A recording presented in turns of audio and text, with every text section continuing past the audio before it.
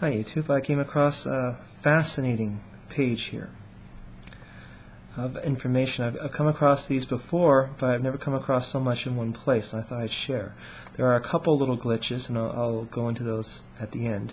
And of course you can research this information for yourself. My God, this is fascinating. Okay, the page says, have a history teacher explain this if they can. Abraham Lincoln was elected to Congress in 1846. John F. Kennedy was elected to Congress in 1946. Abraham Lincoln was elected president in 1860. John F. Kennedy was elected president in 1960. Both were particularly concerned with civil rights. Both wives lost their children while living in the White House. Both presidents were shot on a Friday.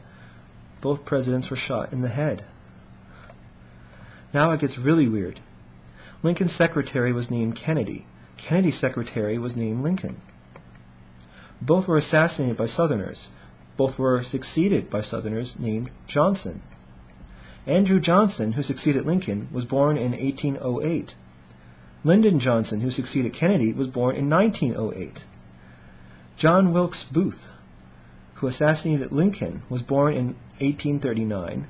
Lee Harvey Oswald, who assassinated Lincoln, was born in 1939. Both assassins were known by their three names. Both assassins are composed of 15 letters.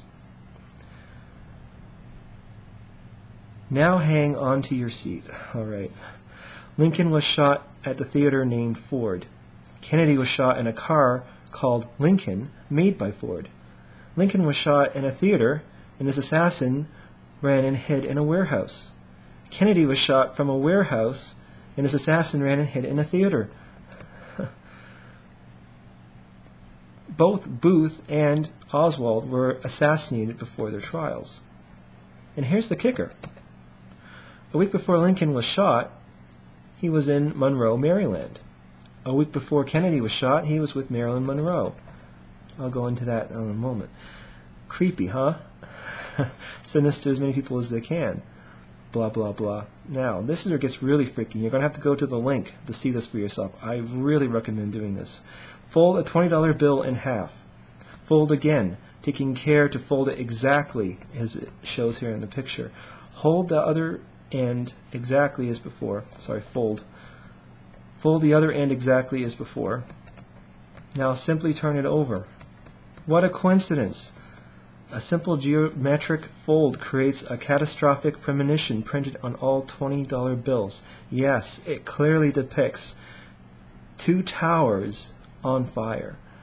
And I kid you not, it's the same symbol you'll see on the tarot card. I forget which one.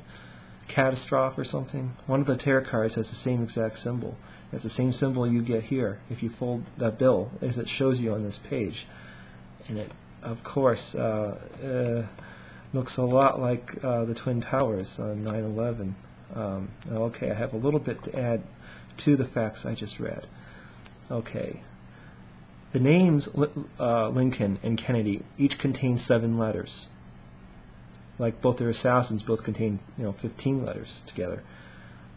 Lincoln lost children before the White House, so they didn't lose all their children while in the White House, but each of them did lose children while living in the White House. Booth was actually born in 1838. That's 1 year before 1839. Monroe died a year before Kennedy died, so not a week before. Plus, there may be no Monroe, Maryland.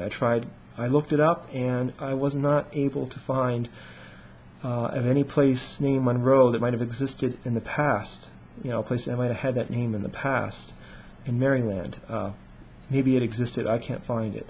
However, there is a school called Abraham Lincoln Elementary School in Monroe, Wisconsin. Was that freaky or what? Yeah, freaky. Let me know what you think.